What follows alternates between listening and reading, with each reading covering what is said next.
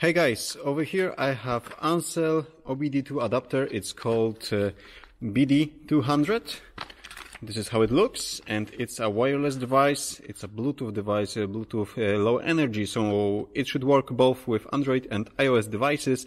And over here I have my Golf MK7 TDI, and I'm going to disconnect something just to trigger the check engine light on the dashboard, and we will see how this device will handle this situation. If we can read the code, if we can clear it, and what kind of diagnostic data we can check using this device. So let's get to it.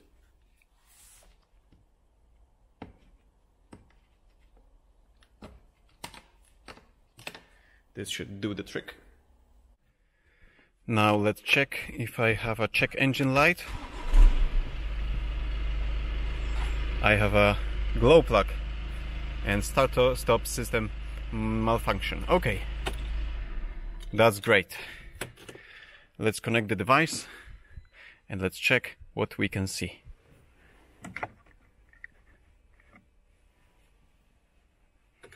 Ignition on. Let's start the app, connect.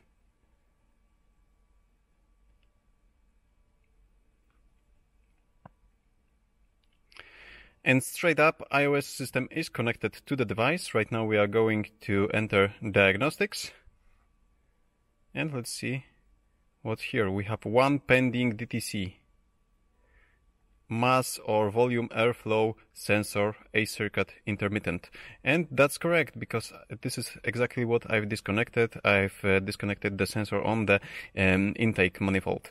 So right now we can see that the fault is Volkswagen specific, and we have even a background about this fault and a Google button to check out more information about this issue. So right now I'm going to reconnect the sensor, and we're going to try to remove this fault.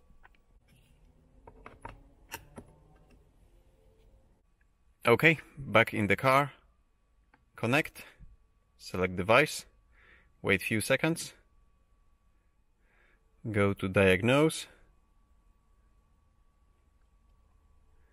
and clear the code. Code's cleared, and rescan, and we have no faults right now, so I guess it's good for reading and clearing fault codes. Straight away we can go into data stream, and we have some data provided by the engine control module.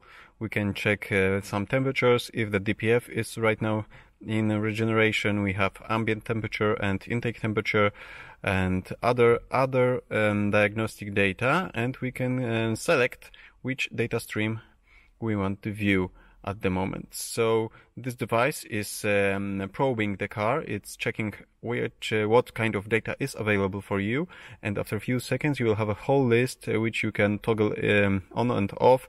You can toggle on and off what are you interested in, like for example fuel rail pressure. Maybe let's select something else. Let's disable the ambient air temperature.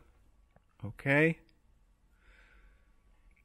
And let's start the car.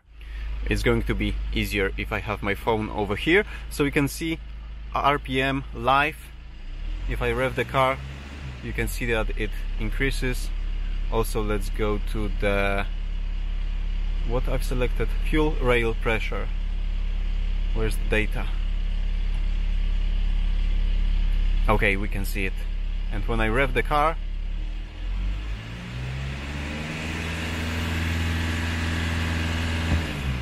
you can see how it moves up, and you have minimum and maximum values over here, as well as the average value calculated from those readouts over the period of time that you have your diagnostic tool enabled. So now maybe the diagnose report. Let's run it, let's check what's here. Oh, we have IM readiness, we have trouble codes, freeze frames, data streams, O2 sensor, onboard monitoring, and mode 09, whatever this is. And after a few more seconds we should have all the information collected. Let's give it a few more seconds. Okay, so we have 4 finished readiness tests, and those will be performed while driving, I believe. Okay, no trouble codes, no freeze frames, and we have 41 data streams. We can check them over here. What's else over here? O2 sensor data, mode 09, which is, oh, we have the vehicle identification number, we have some calibration IDs. Okay, so it gives you pretty much all the information that any good universal OBD2 scanner would give you. Not something that you see often in universal diagnostic tools, but you can apparently connect with the transmission. This car is equipped with automatic and DSG transmission, so there is a transmission control unit. So let's check if we can connect with the transmission. I believe so, because we have some data over here. Let's wait a little bit longer.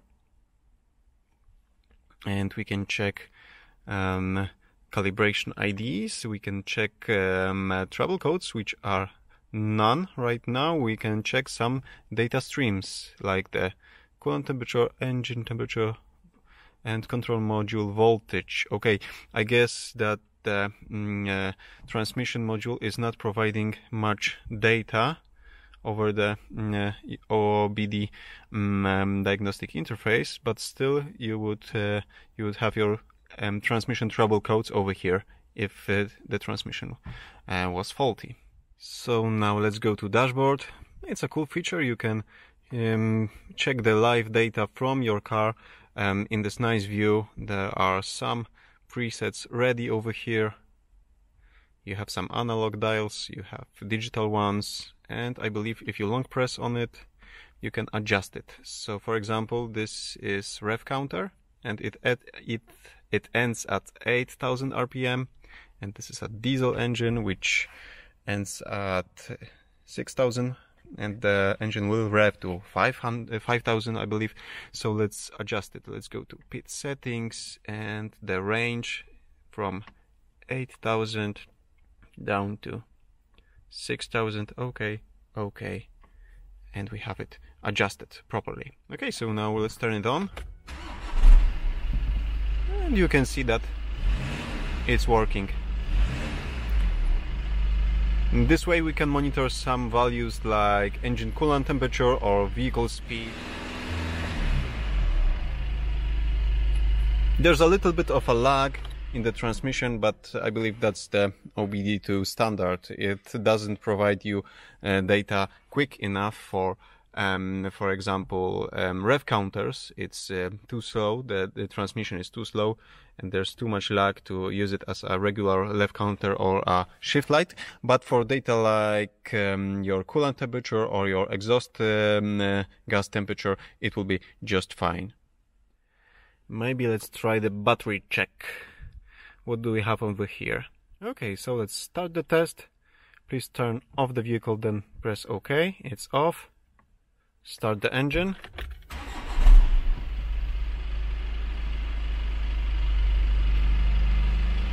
And we have the results over here. What was the minimal voltage? It drops down to 7.6 volts. So I believe this battery is at its end. And the max voltage during the start of the engine was close to 11.7, and right now we can see that the voltage is at 14.5, let's say. So the alternator is working correctly, but the battery itself cannot keep the charge properly, and I believe that this battery should be replaced soon. So overall, I have to say that I really like this device and the mobile application over here. At least on the iOS, it's made very well. And with those simple universal diagnostic scanners like we have over here, it also goes about two things: how well is the user interface designed, if it's easy to use, and if the DTC, if the diagnostic code database is complete, if you can find your faults. And over here we not only found the code and the description, but we also got some tips about the fault, why we have it in this car and how to fix it. And also we had a simple Google button that took us to Google with some more information about this specific fault. So I've checked few options over here, like the transmission, the DTC lookup, the battery test, and some of the diagnostic features. There is many more over here which you can check, and I believe that if you want to have something in your car for those moments when your check engine light just pops up and you are in the middle of nowhere, it's a really good device to have in your glove box ready to connect with your onboard diagnostic port. So again, this is Ancel BD200. There will be some more technical specification about this device in the description below this video, as well as linked online store if you want to buy one. That's it for today. Give me a thumbs up if you like this short and simple test and review, and subscribe for future ones. See you soon.